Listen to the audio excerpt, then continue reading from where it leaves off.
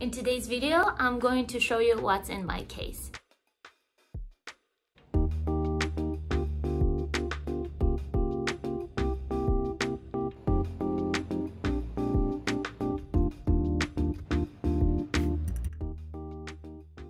Let's get started. I'm going to move you to the couch.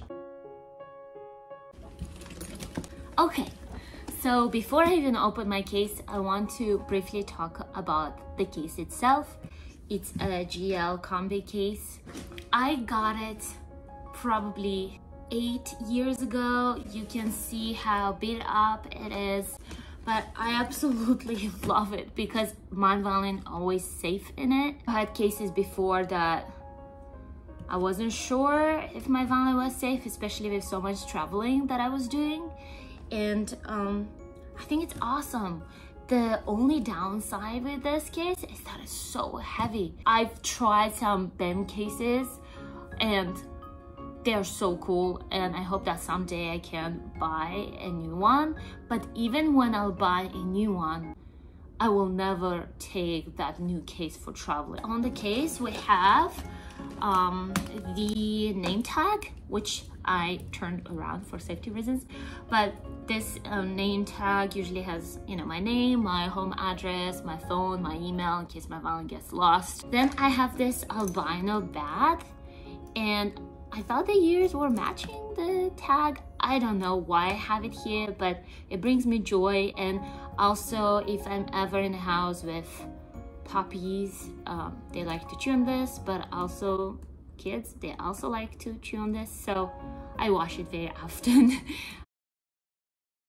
thing that I should add about this case is that it does have pockets for the front and for the back of the case. I just never use them because it's already so heavy to carry it that if I add those things, that it really hurts my shoulders. If you ever consider buying it for the sake of how durable it is and how safe your violin will be in it, and also because it gives you extra space for your music and for some things, I love this case. I just want to have a second case. I don't know, I feel like a person who like has a very nice car, and I would like a different one that's like for the city.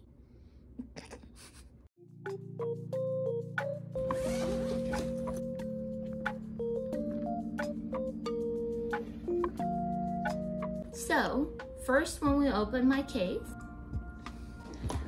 we see 2 bows and we see my beautiful violin. I can't really say much about this violin, but just that it's loaned to me and I love it. It's the first violin that I'm playing that is so good, and it truly has changed the way that I sound. It's changed my technique because there are many things that I don't have to try so hard anymore, and also it changed me in general as a player. Like my reputation changed too because I do sound much better now.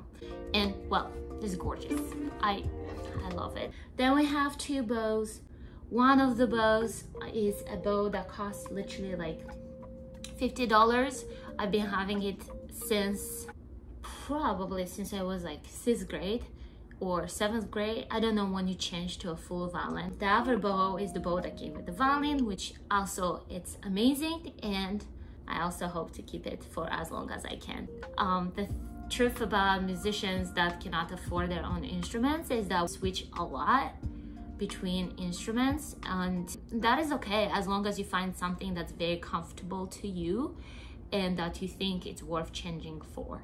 Next, I have my shoulder rest. This is, I don't even know what shoulder rest this is. I'm putting money aside to get a better one. I played for a long time without shoulder rest because I used to have this habit of pushing my jaw into the violin, and over years it sort of became a very painful experience. Like my jaw would go numb. So to be able to get rid of that habit, I moved to no shoulder rest. So I used to have like a very tall chin rest to be able to, you know, have a compromise. But then I got back and I put this on, and mainly because I was playing a piece that was on the G string all the way high. So a lot of times when I would play there, my violin would sleep, and that was freaking me out. So I moved back to shoulder rest, because that way it was giving me some balance. Then I never went back, so I'm playing with a shoulder rest now. Then we have my white towel. I usually have way more than one. They are for cleaning my violin. I clean it once a month, I think. Not the violin, the towels. The violin gets cleaned every single day when I use it. I think it's very curious how sometimes you will see I'll just talk about violin players. You'll see violin players that they will have this like rosin on the violin that's already like stuck to it and gooey, and that already tells me about their like commitment to the instrument and professionalism, because a professional would never have dirty instrument. It's just, you can't, it's too expensive. It also shows that you're not cleaning it from your strings, which also prevents your bow from producing as much sound as possible. So I teach my students very early that like, you gotta clean your violin. You cannot walk with your violin dirty. No. This one, I have way more of these. I change this every 2 weeks, and it's usually cloth to protect my neck when I'm playing. Let me show you. So I usually take it and place my violin.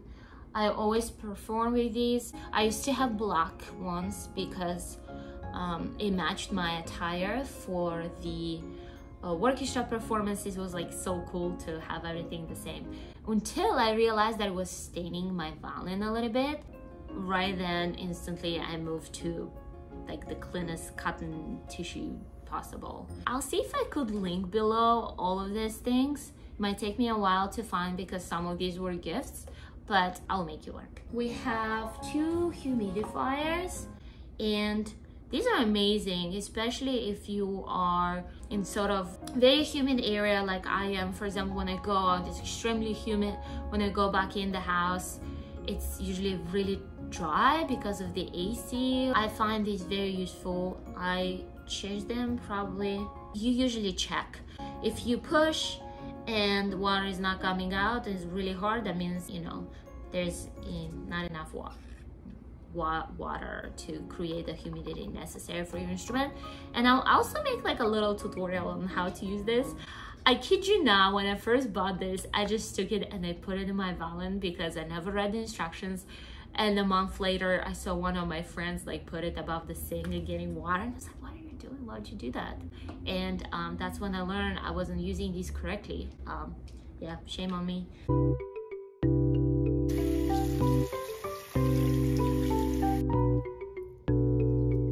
I just washed these humidifiers, and then I take a towel, take them one by one through the towel, so that way when you put it in the violin, there's nothing wet to damage the violin. To be able to see if, oh, the camera is here, if it's truly with water, you just push it, see how water is sticking out.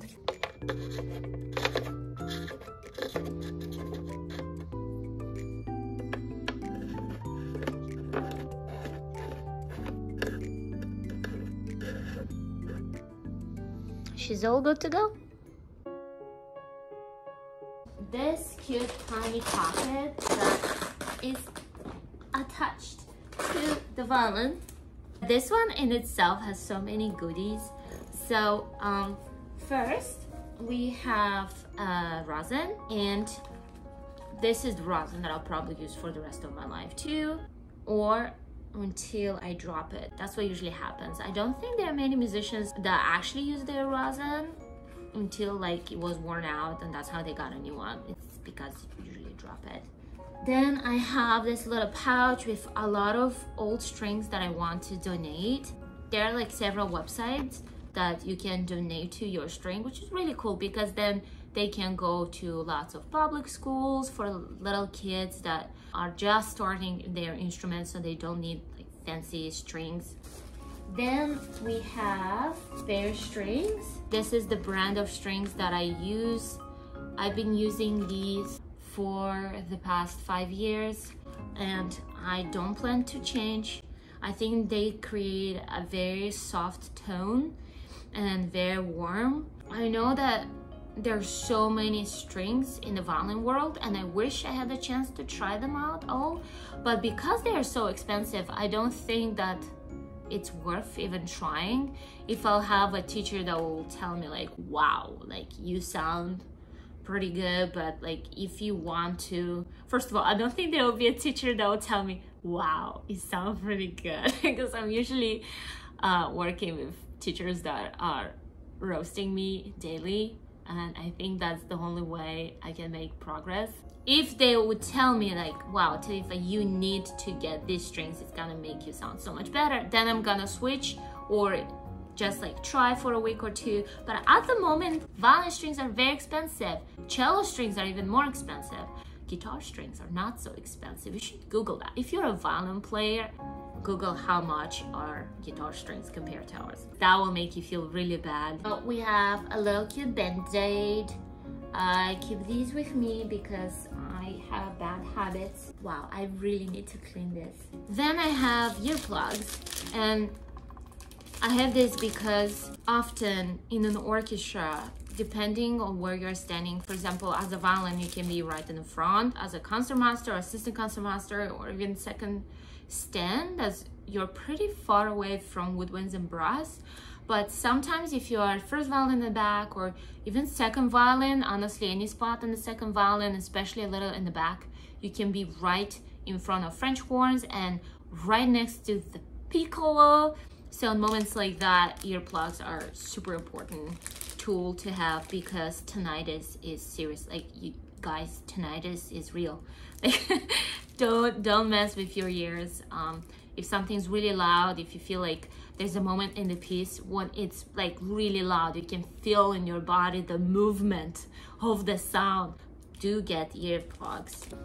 Then I have this very dirty towel that's gonna go to trash. I also have this sort of thing, and it's from the time when I was playing with a rubber band. I want to touch it. That was literally the only thing that I was having when I was playing without shoulder rest, and it was amazing. I'm still keeping it because if I would see that that habit is sneaking in, I would just like move back.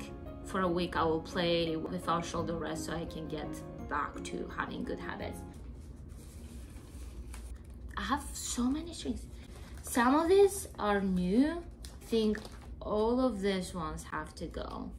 And the reason I have this kind of brand, I never used it. That's what my violin came with when I first got it, but never tried it before, so no, I went back to these. Next, I have, very important, a hair tie. This lives in my violin and I don't give it to anyone. If somebody comes to me and says, hey, do you have an extra? No, I don't. One more extra pencil. I have this, I don't know how you call this, but it sort of protects your violin. You sort of put it on this area. I don't play with it. Some people even perform with it, but I think that we should be able as musicians to control our bow. Sometimes when we have certain chords or certain like technique with our bow that we have to create and we're not sure yet how it would feel like, I usually put it on because I do not want to chip this area off. So far, it's been an amazing tool and I really love it. Lastly, we have 3 types of mutes.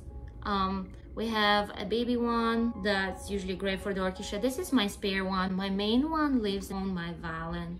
I know this is not very good for the sound, but I don't want to change it yet. I like how sort of while you play, it's like the fastest mute ever. Like while you play, you just put your finger here, you slide it, and then you move it back. You don't have to do this movement of like, okay, I'm taking it off and putting it on. The other 2 mutes, this one is great too.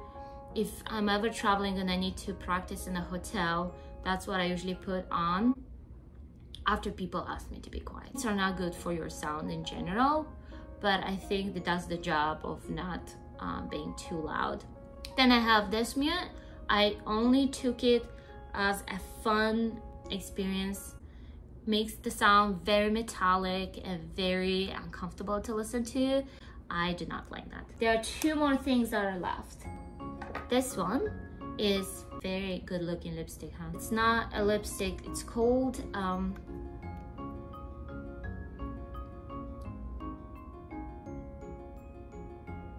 it's the original heel composition for pegs which have ceased to turn smoothly, to be applied sparingly. It's such a fancy instruction.